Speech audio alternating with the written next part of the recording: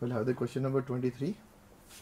In the reaction shown below, the measure products formed is or are. The reaction is given is like this.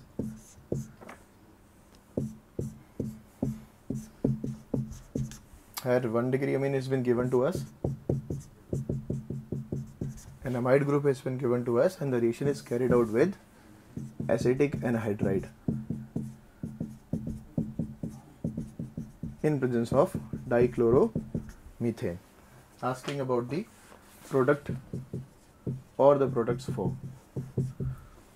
Now, as we know that the 1 degree amines on acetylation with either acetyl chloride or acetic anhydride give the acetylations through the SNAE mechanism, and we get the product as RNHCOCH3 along with acetic acid.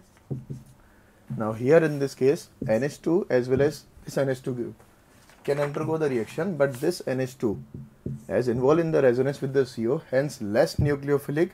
This NH2 is more nucleophilic. So when we carried out the reaction of this compound with acetic anhydride, this NH2 will involve in the reaction by same in the SNAE mechanism, and answer is NHCOCH3, this one, along with CH3CHH, right? Can explain as nucleophilicity of NH2 group is greater than CONH2 group. Hence, answer is A. Question number 27, code 8. The question is given: the reactivity of compound Z with different halogens under appropriate condition is given below. Z is given this OH CH3 whole thrice. X2, there are 3 halogens it is given. X2 is I2, that is iodination. X2 is Br2, that is bromination. X2 is Cl2, that is chlorinations. In iodinations, the product is monohalo derivative. When X2 is Br2, the product is dihalo derivative. When X2 is Cl2, the product is trihalo derivative. Questions given: the observed pattern of electrophilic substitution can be explained by option A, steric effect of halogen.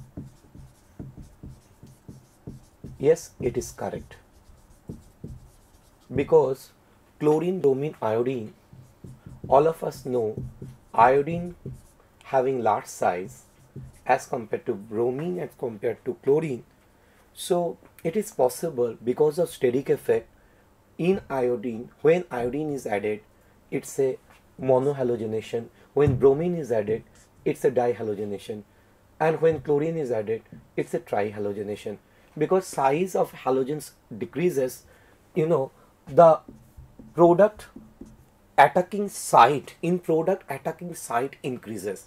For example, if it is reacting with I2, the product is OHCMe3 and I will be attached with ortho with respect to OH. For example, when it reacts with bromine, the product is OHCMe3 and 2Br will be attached with respect to ortho and para with respect to OH. And when it reacts with chlorine, the product is trihalo derivative, where all Cl will be attached ortho para ortho with respect to OH. So steric effect is correct. Option B, it's a steric effect of tertiary butyl group. Yes, it is also correct, because tertiary butyl group also, it's a bulky groups, and when bulky groups is there, electrophile cannot approach, and when bulky groups in presence of bulky electrophiles, then it is monoproduct.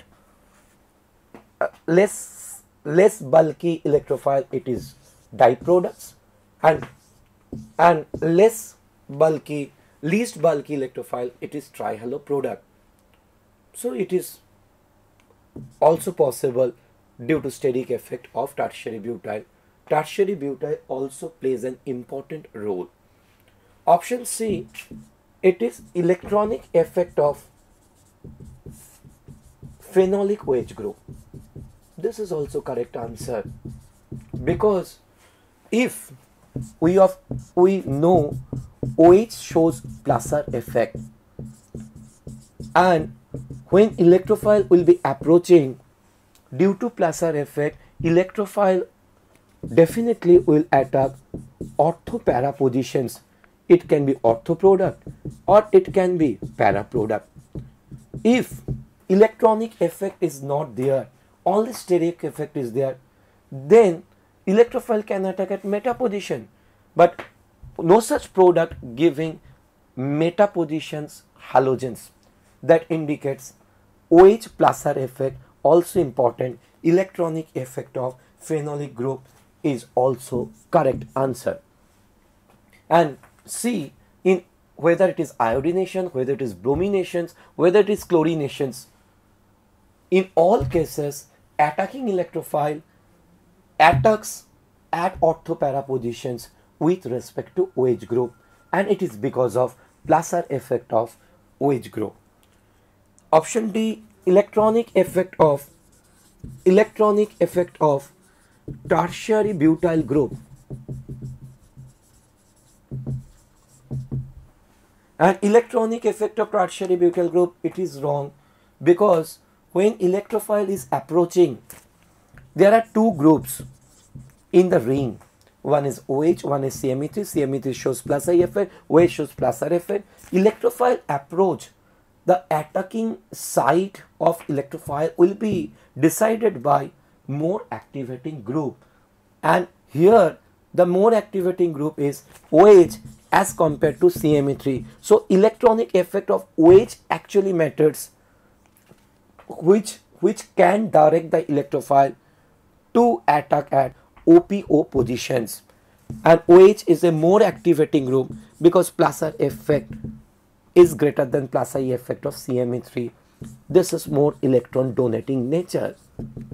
So answer is A, B and C.